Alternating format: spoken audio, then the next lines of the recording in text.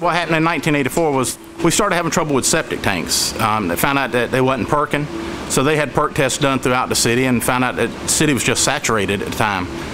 And they told us they weren't going to issue no more building permits in Bloomingdale until we found a different way to get rid of the sewage. So the city looked into gravity flow and they looked into low pressure sewer. And the more we looked into low pressure sewer, the better we liked it over the gravity. And so we went with the low pressure sewer system in 1984. I come to work for the City of Bloomingdale in 1989. We had roughly about 700 grinder pumps at the time. We're up to over 1,000 pumps that we have in the ground now. One of the advantages of the all-terrain sewer is the depth of the mains is what we found really. The deepest main we have in Bloomingdale here is not but 3 foot deep. So whenever you're out here doing the installs yourself and you're tapping the mains and running laterals, you know, a 3 foot hole is nothing to dig out here. A lot of the gravity out here, they're 15, 20 foot deep. My first impression when I first started with the City of Bloomingdale and I looked at a grinder pump, my first impression was, what was I thinking?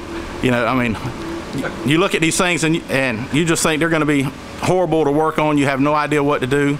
But I will say, after I started here, we called the factory, and the factory actually sent a representative down.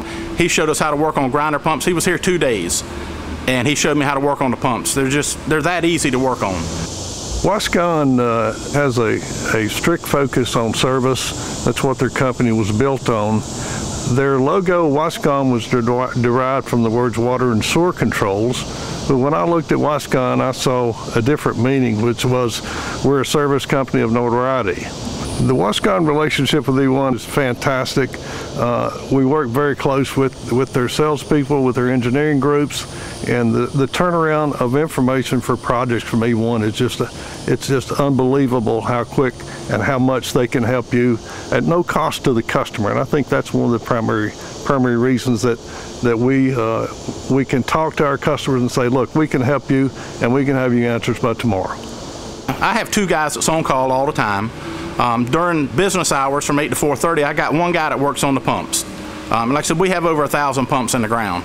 I wouldn't have believed it when I first started. I wouldn't have believed you could run 1,000 pumps with 2 guys. I was thinking it was going to take a full crew to do everything, but like I said, once we got into the pumps and we found out just how easy they were and how efficient they work, you could really do it with just 1 person.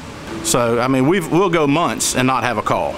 We're going through a phase now where we're trying to swap out the old ones. I still have pumps in the ground that were put in '84 that are actually still working today. The craziest thing we ever found working on it, we found a screwdriver in a grinder pump. And the homeowner said they kept hearing noises and then finally the pump quit. Well, we went out there and pulled the grinder pump out, and when we were changing it out, we found a screwdriver had got wedged in between the cutter wheel and the shredder ring. We took the screwdriver out, put the pump back together and stuck it back in the ground, and it went right back to working.